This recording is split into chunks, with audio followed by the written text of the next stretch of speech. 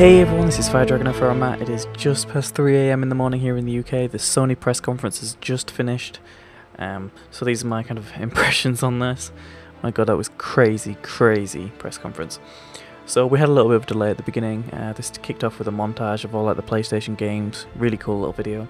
Then Jack Tretton comes out, talks about the PSN outage. Didn't know he was going to do that. That's actually surprising to me. I thought they would keep that kind of hush-hush. But yeah, then we get to see a demo of Uncharted 3. It looks absolutely amazing. The demo actually made me a little seasick because the physics for the rocking of the boat in the storm looked amazing. Graphics looks amazing. Just looks really cool. Big fan of the Uncharted franchise. And then we had Resistance 3. I'm not sure about the guy demoing it. He was really weird. But anyway, game looked great. Showed some really cool creature design. I quite like Resistance anyway. It's another cool franchise. Announced HD remakes of the PSP God of Wars, and then said again about the Eco collection for Eco and Ico, whatever you want to call it, and Shadow of the Colossus. Love Shadow of the Colossus, great game.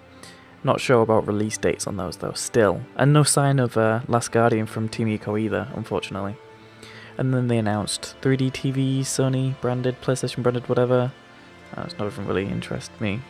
Anyway, PlayStation Move stuff. Not a whole lot, but kind of talked about it for a while. 2K Sports about an NBA, whatever, medieval moves, something younger audience game, and big list of games supporting Move. It's boring stuff to me. Infamous 2 trailer. Infamous 2 comes out like tomorrow in America, Friday here in the UK. Looking forward to that. Looks really cool. Little Big Planet's getting bigger move support, and then we saw Starhawk trailer, things like that. What else did we see? We saw Sly Cooper after that. It's nice to see that franchise coming back. And then CCP came on stage and announced that Dust 514 is going to be exclusive to the PS3. Persistent online shooter, linked to EVE Online. Graphics might need a little bit of work there, I think, but it does come out next year. So then Ken Levine from Irrational Games came on, talked about Bioshock Infinite. Really cool gameplay and trailer there. Looked really sweet. And he mentioned move support after kind of a cool story about how he wasn't very sure about motion controls, and then teased Bioshock for the NGP. That sounded pretty cool. And you get Bioshock free if you buy a Bioshock Infinite on the PS3. That's pretty cool. Pretty cool stuff. Bioshock 1 if you buy Bioshock Infinite. And then cool exclusive stuff for Saints Row 3. Talked about some exclusive stuff in other games. And a Star Trek co-op game based around the J.J. Abrams movies. That looked really cool. Didn't look like a movie tie-in or anything like that. And that was pre-alpha stuff, so that's looking pretty good.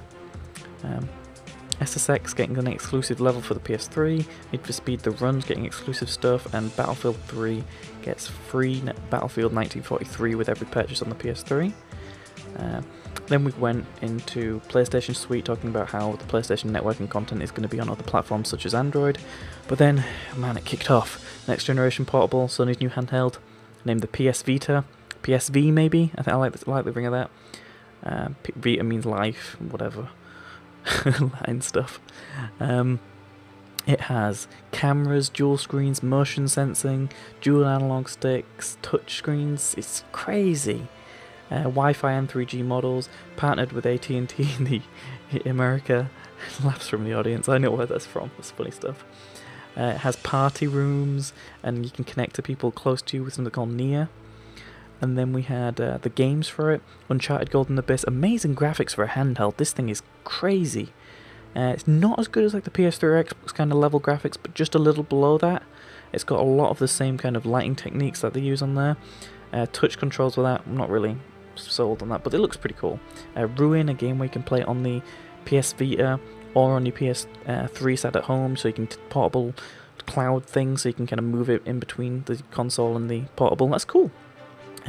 Mod Nation Racers on the Vita. That looks cool.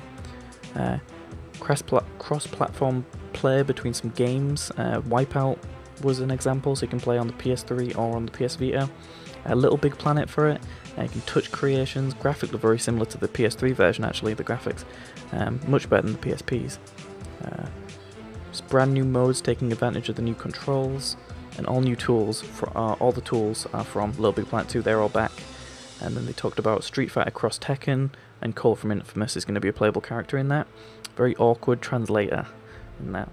And then there was a montage of all the PlayStation Vita content, saying it's going to be releasing this holiday season, and the price is going to be $249 for the Wi-Fi or $299 for the 3G. And that's it. That was actually a really good conference, I thought. They jam-packed that with a hell of a lot of information, but let's see how Nintendo does tomorrow morning. And I will see you guys straight after their conference. Bye!